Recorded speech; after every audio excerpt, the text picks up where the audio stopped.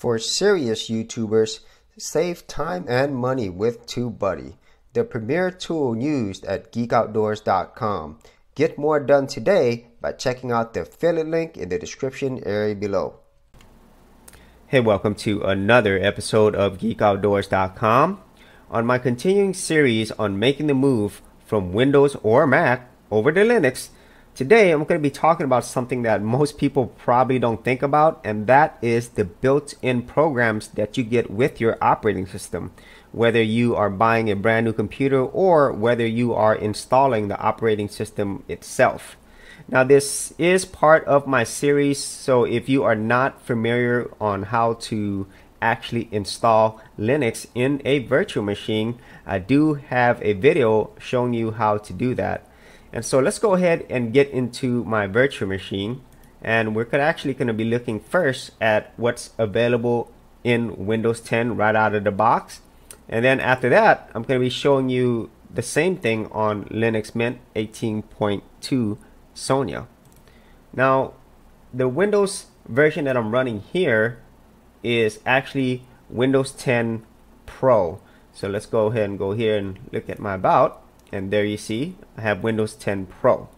So this is a fresh install, so I have not installed any other programs.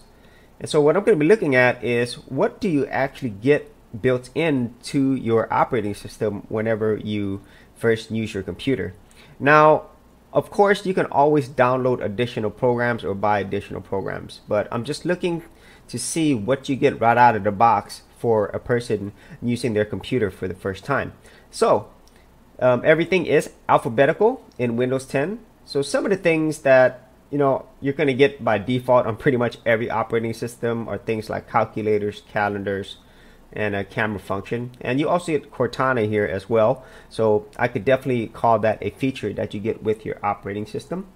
And then as you go down further, these are more help related stuff. Office is not free, so you do have to get pay for it in this case if you want Microsoft Office. And there's also a music software, it's called Groove Music, and here you could actually find new music, or it looks like you could also use this as a way to organize your playlists and all the music available on your computer as well. Okay, so let's keep going. And then you also have this thing called Keeper Password Manager. Okay, now it looks like you're going to have to sign up in order to use this, but it looks like a convenient way for you to manage all your passwords in one place. Okay, so let me see if there was a way that you could do that without an email. Nope, you're going to have to register, put in an email of some sort. Now, these are all the other things that you would normally get: mail, maps. There are some game, I don't know if these are the full games, or they might be demos. Yeah, they might be demos. Yeah, who knows? But you do get some games with it, which is pretty cool. Once it downloads, so I'm going to go ahead and close that.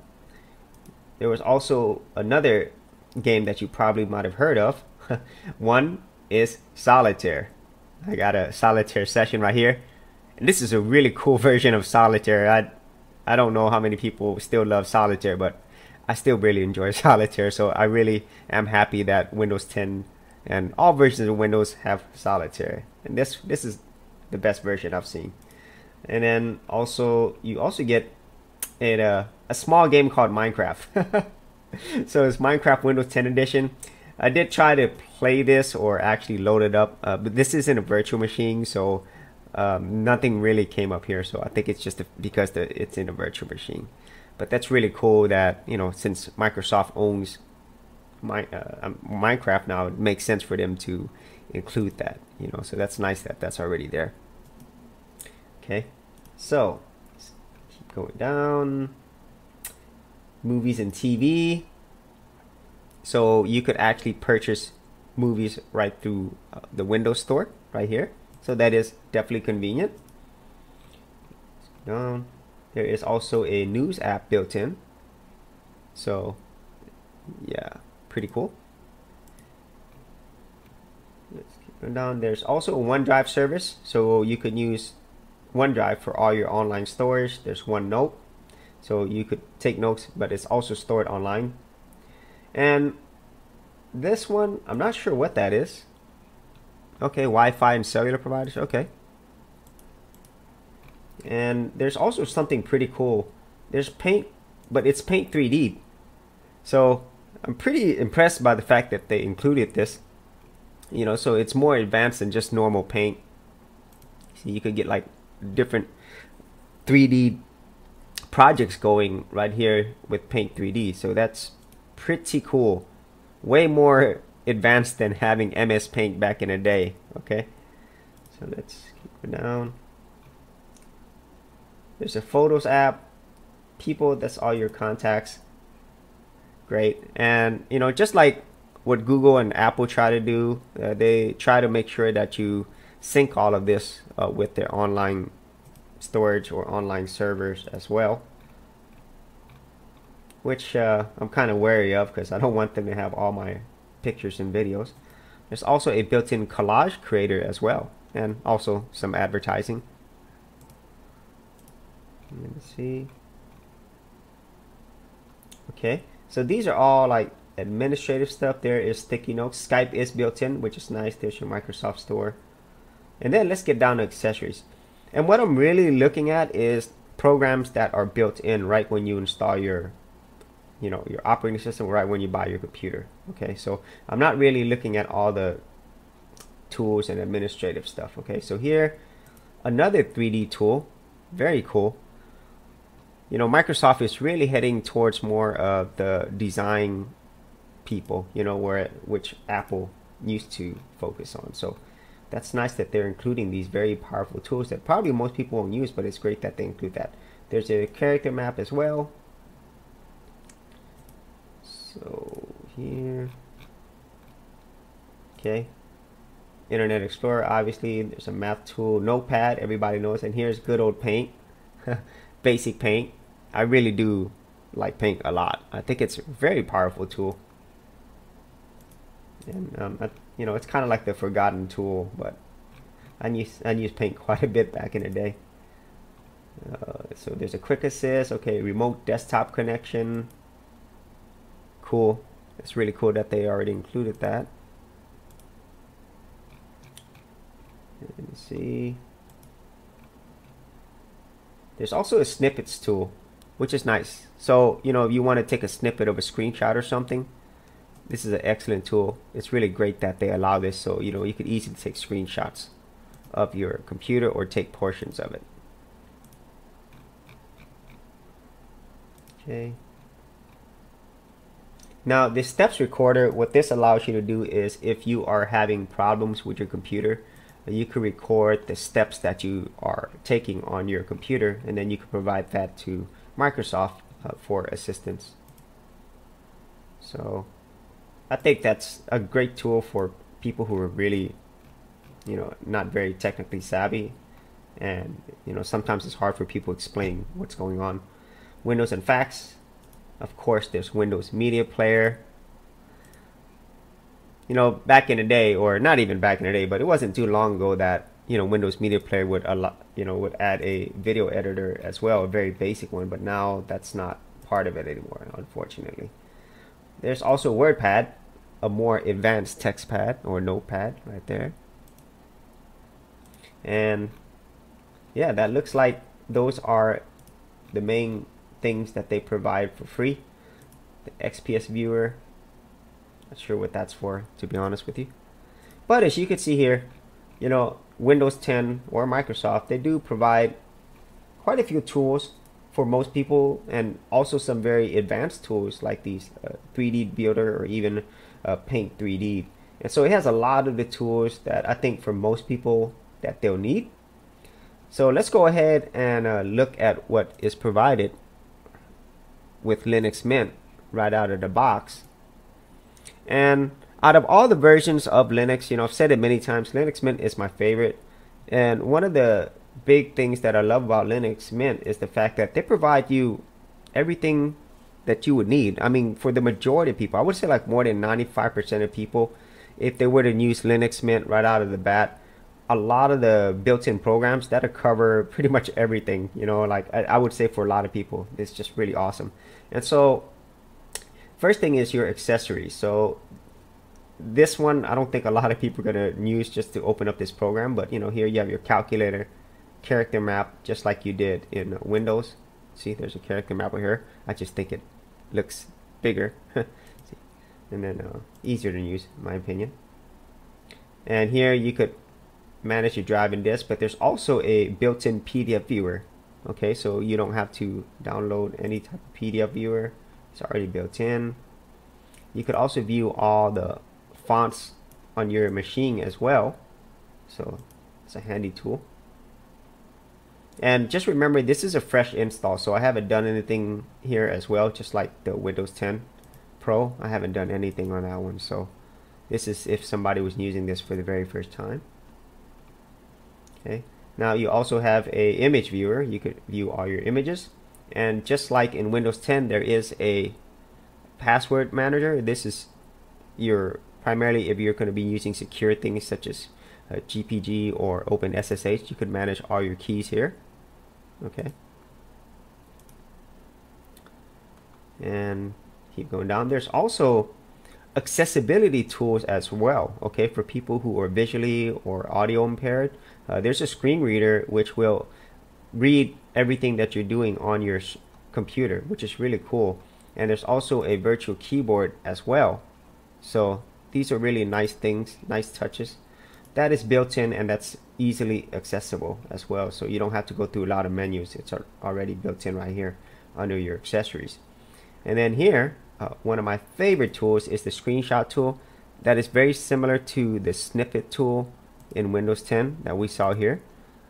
I just think that the one in Linux, in my opinion, is easier to use. Okay, so let's keep going down. Text editor, probably one of my most used tools. I love the text editor. There's a Tomboy Note, so that's similar to the Sticky Notes tool in Windows 10. And here's some other things that are very useful.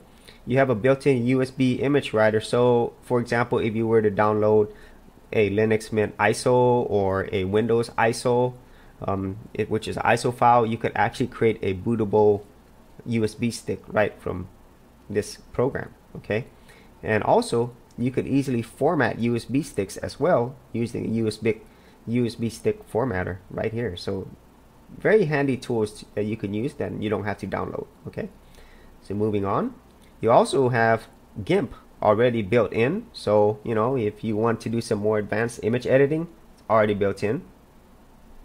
And there's also Pix as well, which you can use to organize all your pictures in one place. Very simple tool. And also a built-in scanning program as well. So if you had a scanner, there's already a program built in, so you don't have to download a scanner software. Once again, very useful. And when you go down the internet, obviously your browser is already built in, but here instead of Microsoft's Edge browser, you get Firefox. There is a chat tool called HexChat, and also Pigeon, which I like. So if you do a lot of chatting, Pigeon has pretty much, it has all types of compatibility with all the main chat tools that you can think of. Okay, so that's really cool that that's all here, and once again, very simple to use. And you also have Thunderbird built right in, so your email management tool. So similarly, you can also get this on Windows, of course, but this is already built in, so that's nice to have that. I use that quite a bit as well. Then you also have a tool for BitTorrents as well. You can manage all of it right here for your file sharing. Okay, built in already. So moving on to Office, LibreOffice is already built in. So you could do all your Office related stuff right out of the box. And then moving on to sound and video, here's your media player. This is the basic media player that's already built in. I don't really like this media player, but luckily they also provided you with VLC, which I would prefer over the standard media player. And you also have Rhythm Box, which allows you, very similar to the whole Groove music program right here, okay, It allows you to manage all your different music, and also you could connect to different radio stations or online radio stations as well through Last.fm. So that's really cool. And overall, those are the main tools, programs that are built into Linux Mint. Like I said, I didn't want to go over any of the administrative tools, but in my opinion, as you can see here, Linux Mint provides more built-in programs that are actually useful. Okay, and I do also want to state that it's organized a lot easier. You know, I have mentioned this before in a previous video, how Linux is easier to use than Windows, and it even goes into the way things are organized. You know, I don't have to keep scrolling down and find stuff, and this is organized by alphabetical, but it's not organized by the type of programs that you have. Whereas in this one, I just think it's a lot easier to find everything that you need, and it makes sense. So those are the built-in tools, and like I said, in either operating system there's a lot of programs that you could download or buy, but in this case I just really feel Linux Mint has the advantage when it comes to built-in programs, because these are programs that I think will cover the majority of people. You know, like whether you are using it for school, business, it's all here. Whether you are somebody who does multimedia, it is built in already. And then also just tools like this USB image writer, formatter, and also things such as, you know, the accessibility tools or the screenshot tool. All of these things are, I think, very helpful, and they are built in. So, you know, you could start working or start using your computer right away without thinking of other programs that you might need to get set up before you actually use it. So that's it for this particular episode. You know, I think if there's anything that will help you, you know, get into using Linux a lot easier or quicker, then that's always a bonus. And once again, Linux Mint, you know, allows you to get into using Linux much quicker without having to go through a lot of setup, and also without having to go through an extremely high learning curve. And because a lot of these programs that I just talked about, say like GIMP or Thunderbird or so forth, or LibreOffice, they are already available on Windows. However, you don't have to download and install them. So that's it for this episode. If you had any thoughts on built-in programs or other useful programs in either Windows 10 or in Linux Mint, be sure to leave it in the comments area below. And if you did get value out of these videos, leave a like and subscribe. And if you wanted to support my channel further, you could do that at patreon.com/Geek Outdoors. Thanks for checking out this episode. And as always, if you like these videos, be sure to click on the subscribe button. And for full written content, audio content, and additional geek stuff, head over to geekoutdoors.com, and I'll see you outdoors on the very next episode.